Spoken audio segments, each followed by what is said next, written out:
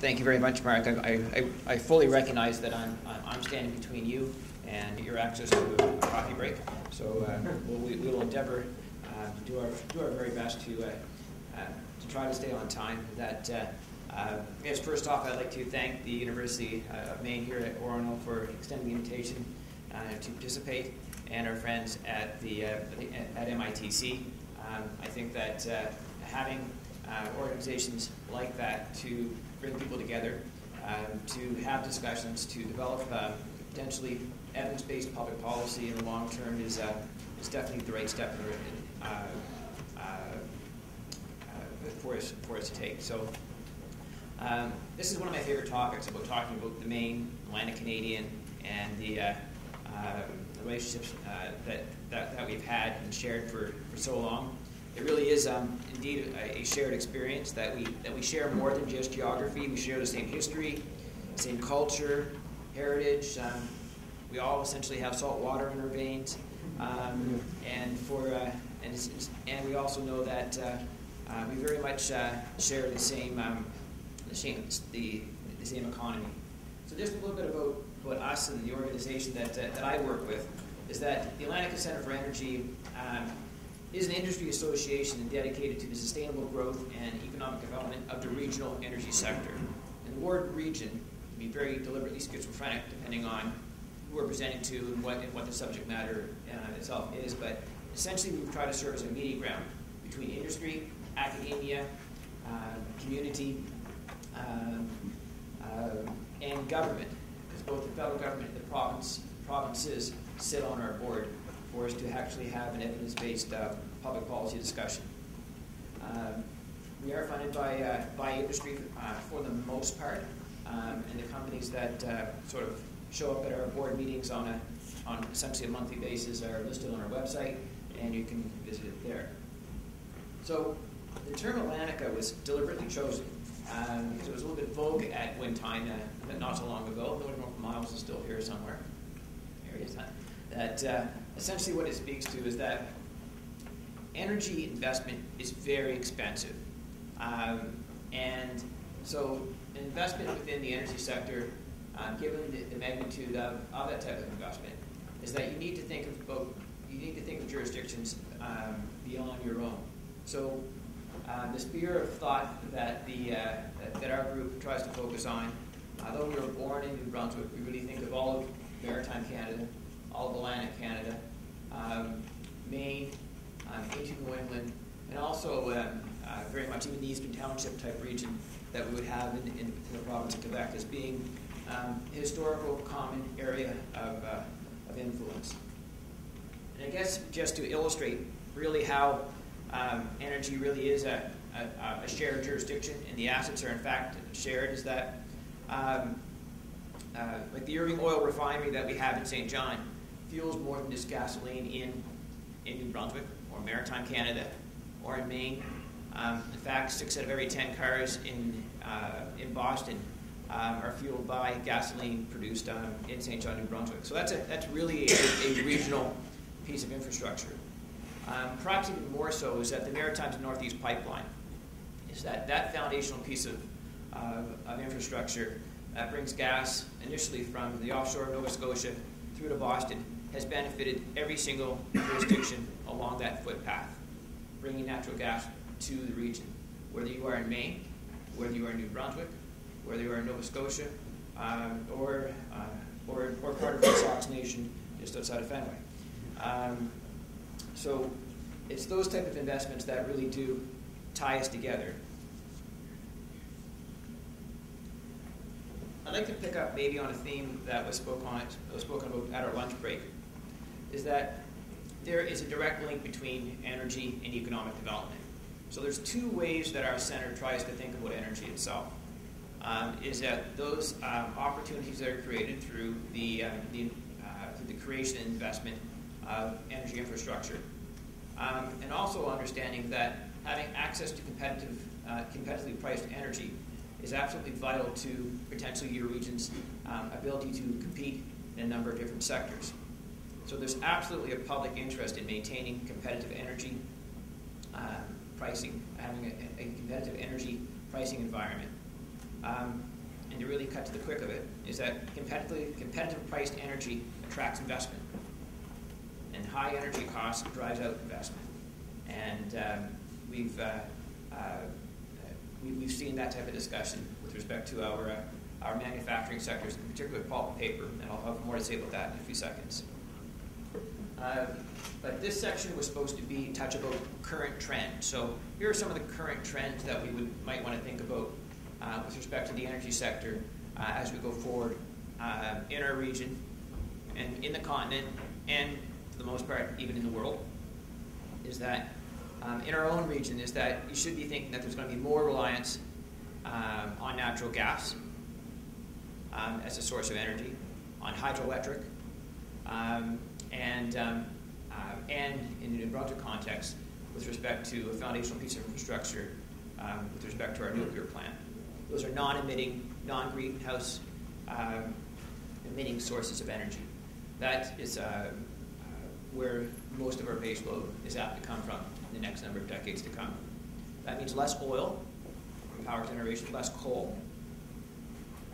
There will be more reliance on renewables, as I would suggest probably more on small-scale renewables. And the one that is the most competitive at the moment is wind. But wind has its own limitations, and I'll touch on that in a second as well. There will be more emphasis on energy efficiency. I mean, the best way to drive out your energy cost of your organization isn't necessarily fuel switching. It's actually to drive out even the consumption of energy in your whatever process or processes that you actually have within your sector itself. That's going to be front and center, I think, as we move forward, as our economies transition, in order for us to be able to maintain our competitiveness. And I guess an illustration of that is this. Everybody likes numbers, kind of. So think of the number 100. 100 is basically the hourly wage that we would pay someone in Fort McMurray as a welder. There's other trades, but we use that as a placeholder for you. Then we can think of the number 40. That's kind of the average wage that we would pay on an hourly basis, maybe in New Brunswick, to perform the exact same function. All right? So think of the number 10. And that's kind of the hourly wage that we say for the same certificates, the same trade capacity from a welder perspective in Mexico. And then think of the number 1. That is the same, that's the hourly wage that we would pay someone in India with the same capacity to build the same skills as that welder in Fort McMurray. So we're not going to be able to get there only by just doing things cheaper, but doing things smarter. And I think paying attention to issues such as energy efficiency really is a right track for us to be able to go as a region to drive out cost. So it's not just energy costs in terms of is how much you can actually eliminate your energy costs themselves. So going forward is that we need to be better able to optimize when energy consumption should occur. That's smart grids, smart appliances. So there's going to be some very interesting things that are apt to emerge as a coming trend. Investments in transmission that enable us to optimize the energy generating assets that we have in our own jurisdictions and our neighboring jurisdictions are, I think, is a trend that we will have to see soon. So I think the governor's office spoke to this next slide quite well, so we'll move on a little quicker if we can. But the main objective really is to strive to provide its region with the most competitively priced energy possible in order to foster economic development and retain jobs. I think we would suggest not just in Maine, but in every jurisdiction, that you're ultimately not going to be able to solve your problems in a vacuum. So paying attention to opportunities in your neighborhood might make some sense. Another observation that many of us might have made from reading newspapers over the last number of years is that New Brunswick, Nova Scotia, Newfoundland, Quebec, in different ways, they've all expressed a desire to cooperate and coordinate their energy assets within the region. Now, we do that for reliability purposes, but we really don't do it for generation planning or even for cost avoidance initiatives. So there's still more to be done there. And we've also heard sort of loud and proud that many jurisdictions have a desire to be able to, where they've signaled that they want to either collectively or individually develop energy exports to serve that energy-hungry Northeast. Well, I'm not so sure how hungry the energy-hungry Northeast actually is, and I think we're going to have some, try to take a look at developing more dispassionate, evidence-based public policy for us to be able to make that type of determination itself, because some things have changed. A process that is underway at the moment, and I'm about to actually just about to conclude, is a study. We all like studies, I suppose, but known as the Atlantic Energy Gateway. It was an initiative where the 4 provincial governments in Atlantic Canada and the 4 utilities got together and they decided to sort of show what the art of the possible might be if they operated more as one company, if you will, but more as one entity in terms of where they could be able to glean some savings, some opportunities by having better integration. So they identified long-term resource and transmission planning requirements. They identified the need whether for future energy corridors or to augment existing transmission systems. And essentially, even though the final report hasn't been completed, this is what they have essentially learned in the near term, is that the export market opportunities that they would have in New England, or even in toward New York, isn't as large as we might have actually hoped or aspired it to be. We also understand is that as Atlantic Canada and Maine, at the end of the day, we're like 3.7 million people. We're small. Oh, well, in there, 5 minutes, cheapers, we'll be fine. We're small. That scale does matter. And given the size and the scale of energy investment itself, it just makes sense for us to make sure that we optimize the energy assets that we actually have. And what the Atlantic Energy Gateway study is signaling is that there are significant savings to be had in cost avoidance through better integration and optimizing existing assets that we would have in the ground. Now, integration really is code for more robust transmission and smarter transmission. And so that's a finding that we see. That's my way now. And going over to the next button. There we go. So the world did kind of change over the last number of years. In 2008, that with the economic crisis that we had, things really did change in the manufacturing sector in North America. And there's a fair amount of evidence now that some of it's not going to come back in the same industries, the same sectors. So that's one of the findings that the Gateway had determined.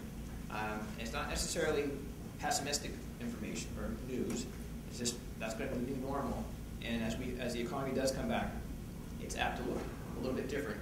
Even our own hamlet here in Atlantic Canada, Maine, and with our brethren in Quebec as well. The world also changed from an energy perspective too. And a few years ago, we probably didn't see this coming.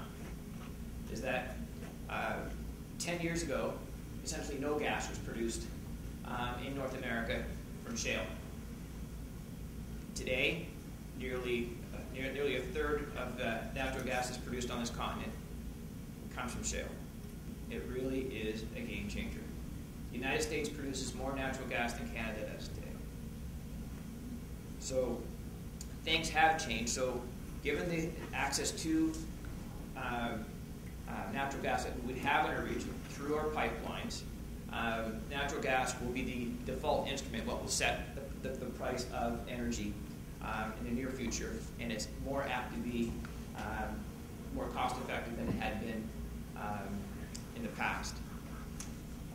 Maybe some messages for for the state of Maine itself, and our region at large. I think from an energy public policy perspective is that that the more that we can remain flexible to regional opportunities in our neighborhood. And I would suggest that the characteristics of Maine's economy, demographics, and its geography, that it aligns better perhaps with its northern neighbors than it does perhaps with the rest of New England.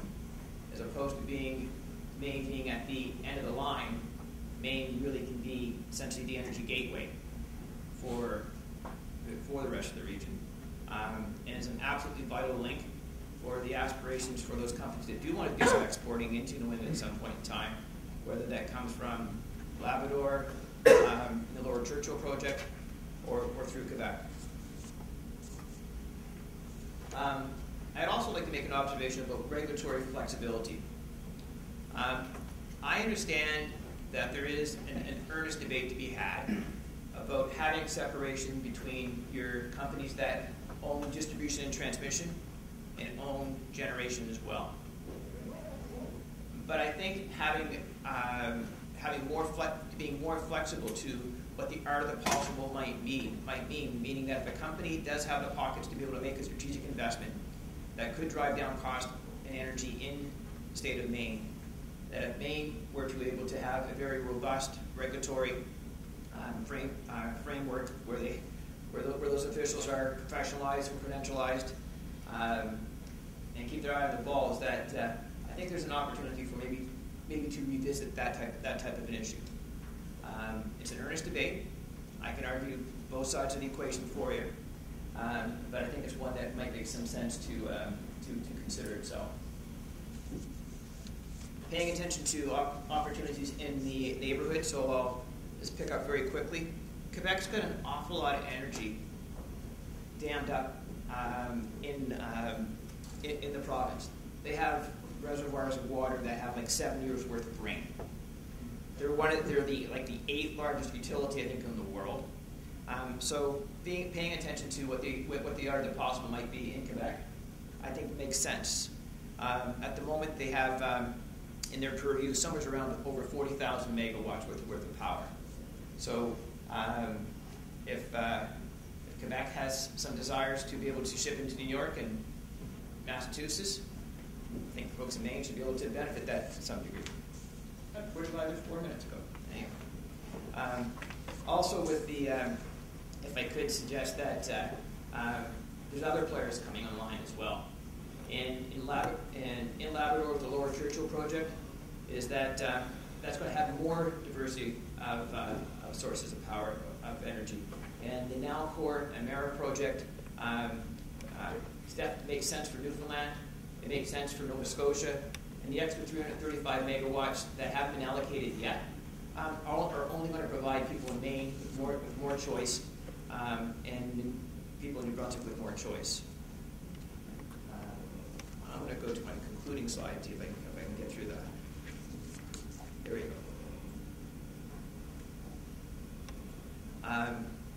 Messages to conclude. One is that the economy and energy, they're very much interlinked. That energy investment is very expensive, so it just makes sense for us to be able to optimize what we already have in our greater neighborhood. I think remaining flexible to regional opportunities makes some sense as well. Understanding that there are other models that might exist that might be in the public interest with respect to ownership of generation, transmission, and distribution. That integration opportunities and benefits definitely exist if we make the right investments with respect to a transmission perspective. But one slide that I did miss, and I'm going to touch on this one really quick, is that I just think it makes sense for Atlantica, Canada, Quebec, and Maine to work more collectively together to address the challenges that we have in the energy sector itself. But you know what? All too often the discussion in Atlantica, Canada, and Quebec concerning the development of generating capacity focuses on the end markets of New York and Boston. And we spend very, very little time thinking about what the needs, wants, and opportunities might be for those jurisdictions whose geography is required to enable such projects, they really don't garner the same type of attention. And I think that ensuring that we have benefits on both sides of the international border indeed makes sense. So that concludes my presentation.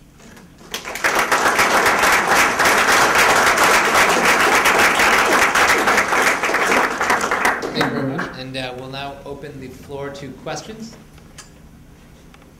to any of the three speakers or all of them. Yes, sir. I would just ask each of the panelists to comment. If we only had the time and the money and the human resources to devote ourselves to one project that would really further economic development in the cross-border region, would you comment on what you think that project ought to be? I'll go with one at the moment. I'm a little jazzed by the East-West Highway and the concept of having a multi-use corridor.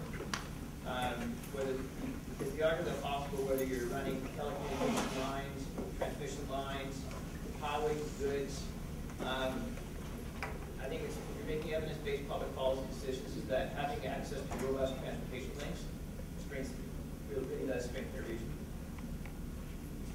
Canadian hydro, no question. I mean, even if you get the multiplier effects of indigenous wood burning and all kinds of things, the order of magnitude of strengthening for the economy and for business attractiveness, I think that's just a no-brainer. I would say a little bit of both. Next question. I'm John Stefan. And also for the other panelists, you cited a particular statistic that suggested that there were 8 Quebec companies that had established FDI in Maine, but there were 0 Maine companies that established FDI in Quebec. Given the cultural, the historic, and certainly the heritage aspects of the relationships between the two, what do you provide for a rationale for that disparity? And is that consistent in New Brunswick and Newfoundland as well? And is it political, technical, legal, economic? What are the drivers there for this? We've always looked at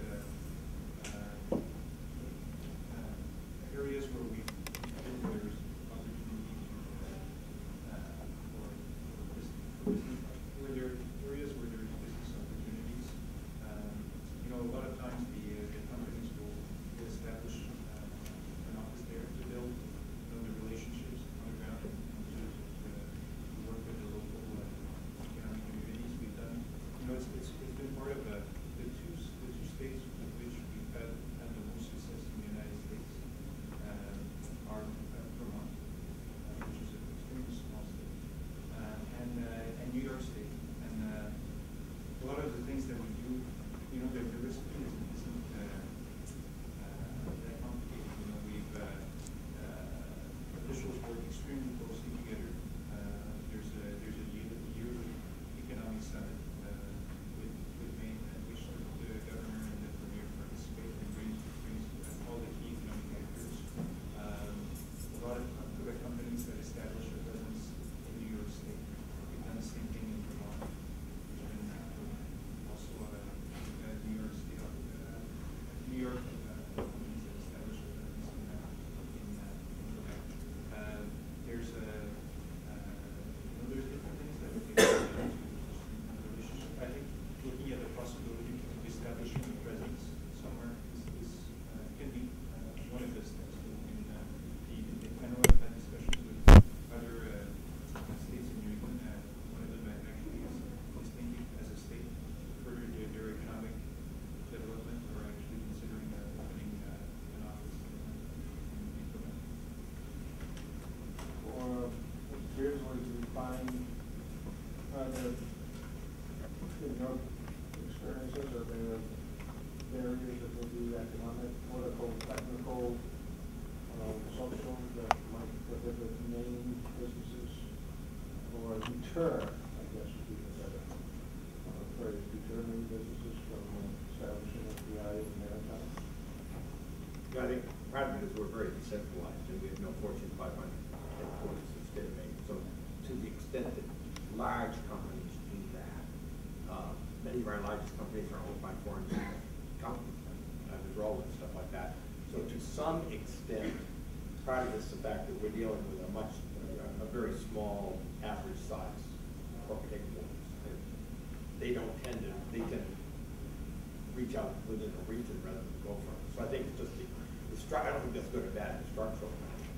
I think another thing is that our economy is weakened very strongly in the north versus the south. And so the area that would have the natural propensity is fighting to survive, and we're undercapitalized north of Bangor.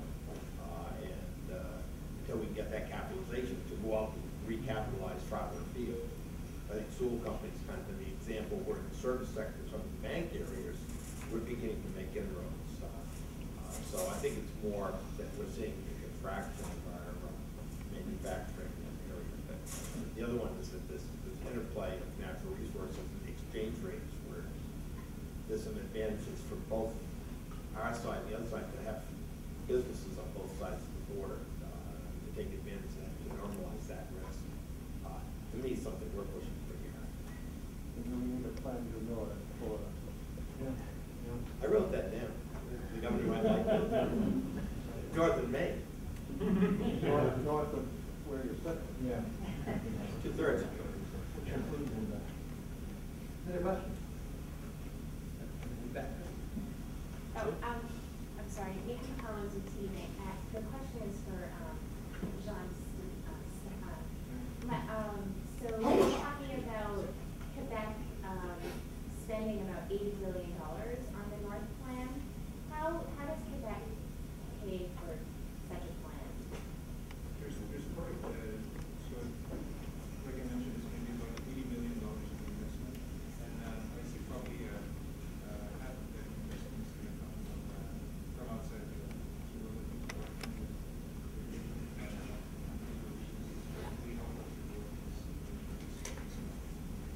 that's why since last, like I mentioned, since last Quebec has about 30 offices around the world. We've had this network for this network has been established for a long time. We're close to the consulates, and in every region where we have a presence, we've been actively talking about this project and reaching out to prospective and investors. The Premier also has been all over the world since last October, doing different meetings and doing presentations to highlight what we're doing here. And also, like I mentioned, we're bringing a lot of delegations to see the There's some countries are really working actively to position themselves the Chinese information. And last question we got is. On the subject of the East-West Highway, some of you expressed a lot of interest in it. It's clear how it might benefit parts of New Brunswick, parts of Quebec, particularly around Montreal and northern Maine. But do you see spin-off effects for other parts of Quebec and other parts of New England from that highway, or is it, you see it as more of a focalized benefit? Well, I guess I can say, yeah, a couple questions there. I think most of them I would answer the question with yes. Essentially, the data is pretty clear. Is that if you're close to transportation links, if you have access to market, that's not hurtful to from an economic development perspective. Having quicker access to the larger markets, not just Montreal, Toronto's, and Chicago's, and that's something that's of interest to all of us in Atlantic Canada. I think would obviously bring real benefits to the province of Quebec and to most of the communities in Maine. But I'm not oblivious to the point is that there would be some apprehension, even some of our the northern parts of the province of New Brunswick, because potentially some traffic might be routed in a slightly different direction. But a lot of folks still drive that road. Is that if you're driving from St. John, New Brunswick, and you're going to Montreal, you drive by Sugarloaf. You take that road down.